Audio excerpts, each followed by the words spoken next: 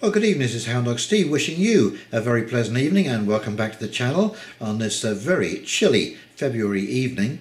And this is a bit of a follow-up to yesterday's video about the police getting into a tangle with the firefighters in France and basically firing water cannons and tear gas at them.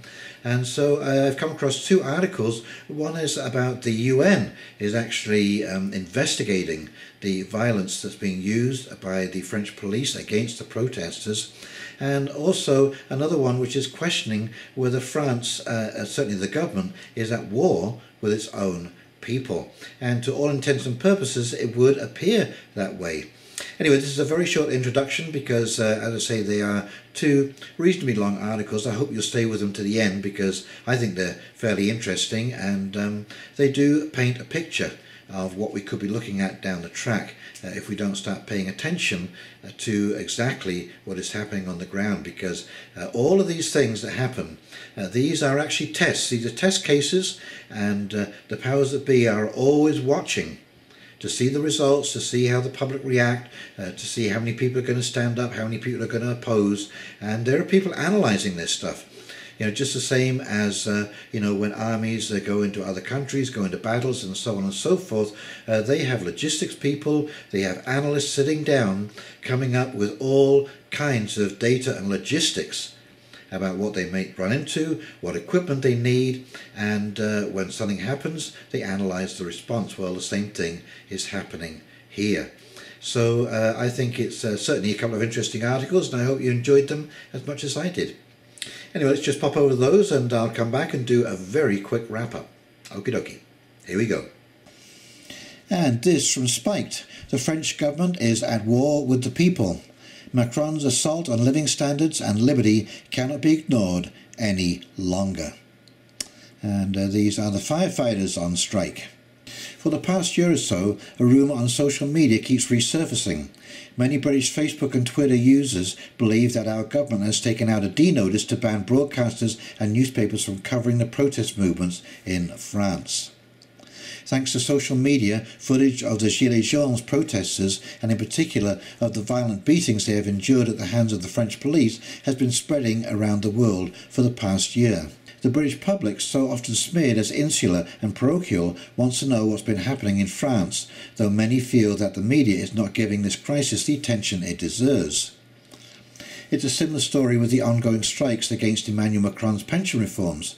The strikes began on the 5th of December last year when more than 800,000 people marched across the country against a new streamlined pension system. The modern and simplified system proposed by Macron's government would conveniently erase the benefits and arrangements that have arisen from decades of industrial disputes to replace it with a smaller one-size-fits-all package. And this is what I've been saying all along. Thank you very much.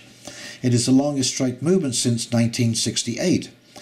This all the more impressive when you take into account the current weakness of the unions. The proportion of workers affiliated to a union is roughly half what it was in the 70s. Some direct action has had a major impact. Planes have been grounded, schools have shut their gates, trains have been cancelled, and power has been cut. And while footage of striking firemen, lawyers and ballerinas is practically unmissable on Twitter, the UK's rolling 24-hour news channels haven't felt moved to broadcast much of it. The problem with the French strikes and the Yellow Vest movement is that they disrupt the prevailing narrative. Britain, Italy, Hungary and Poland are supposed to be the wayward European countries which have fallen to the dreaded populism. France, on the other hand, is run by a liberal centrist Europhile, the kind of person the media class would like to have running Britain, ideally from inside the EU. The fact that the French people are rising up in their hundreds of thousands against the media's class's preferred mode of government is not something that is ever seriously reckoned with. The sad truth is that the British media do not need to be coerced through state authoritarianism to ignore or downplay the French revolts. They do it of their own accord. When Macron was elected in 2017, he was widely feted as the saviour of France, but many of his reforms have faced bitter opposition on the streets. One thing that has become clear over the past few years is that Macronism is almost too perfect an example of the neoliberal assault on the people. First, the government takes actions which would further erode already faltering or flatlining living standards, whether that was the proposed green taxes which sparked the first Yellow Vest uprisings, or the current raid on pensions. Then when the people protest and strike against these changes, the police beat them up. Centrist authoritarianism assaults both living standards and liberty. Over the past few weeks, this has led to the bizarre situation where two wings of the emergency services have had to battle it out on the streets. Firefighters have endured beatings, tear gas and rubber bullets from the police. Some firefighters have set their own fireproof jackets alight to draw attention to their cause. They are asking for a salary premium to acknowledge the risk of their jobs and for changes to their pensions to be scrapped. Police officers, on the other hand, already have this salary premium and are exempt from Macron's pension cuts. They know where their bread is buttered.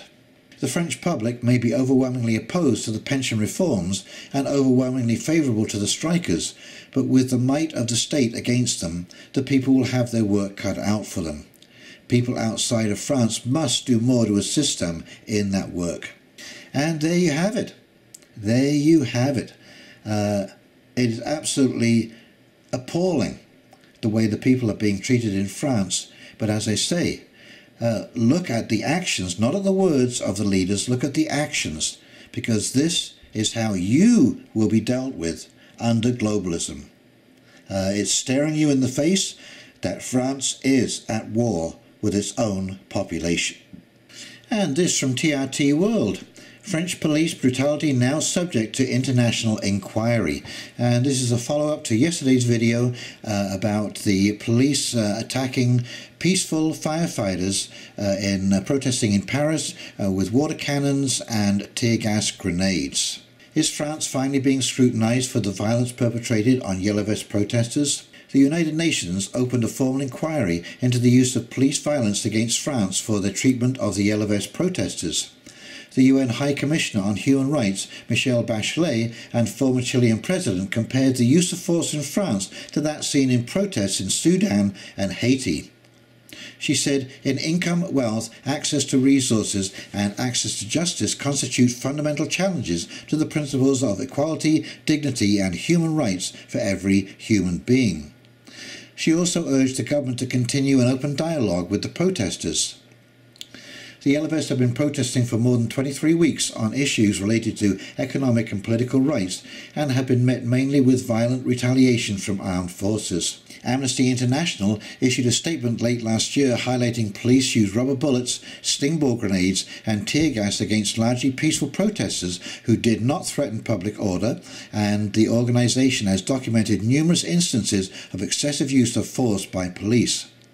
Injuries recorded included loss of limbs, damage and complete loss of sight, deafness, facial disfigurement, among many others. As of December 2018, approximately 1,500 people were injured, 50 seriously. More recent but conservative estimates from the government put the numbers at 1,700, with an additional 1,000 police officers injured since the protests began. The French government's numbers have not been independently verified. Different local organisations put the number of injured between 2,000 and 3,000. A childcare worker from Normandy, north of Paris, explains how her two sons have been permanently damaged by the police during the protests. Not only have they suffered severe physical damage, permanently disabling them, but she says the physical damage was acute, but so is the psychological damage.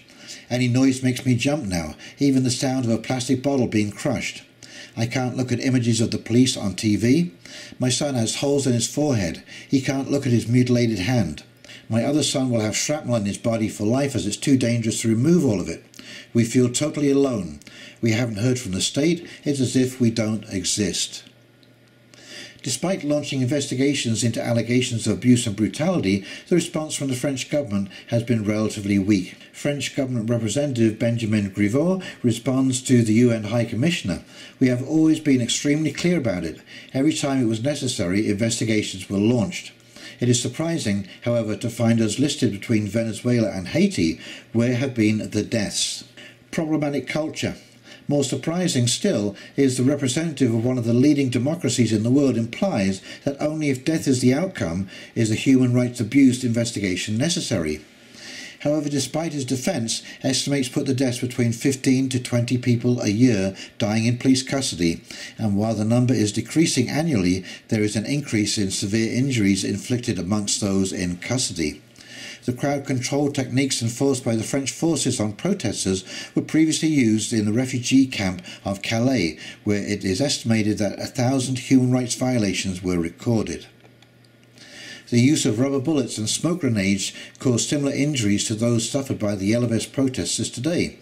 Some reports highlight that these practices have traditionally been used against invisible communities throughout France for quite some time.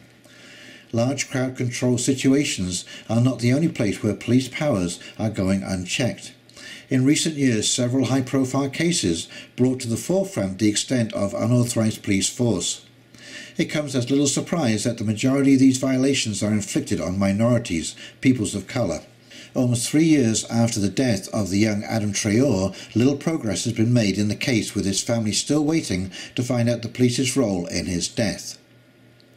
Law enforcement says that the young black man died due to asphyxiation from pre-existing conditions such as sickle cell anemia. However, his family and many in the general public believe this to be false. Traore's sister says on the recent progress made, "We are relieved. We've been calling for the truth for nearly 3 years now, and today 4 eminent experts have written in black and white that his death was due to asphyxiation, that the gendarmes were responsible for Adam Traore's death, and that the technique used in his arrest led to his asphyxia. We have all the elements to put them on trial and get a conviction." The face-down apprehension technique discussed here is banned in the EU except for France. The family is waiting on the courts to hear whether they can seek justice against the gendarmes' force. They are hopeful.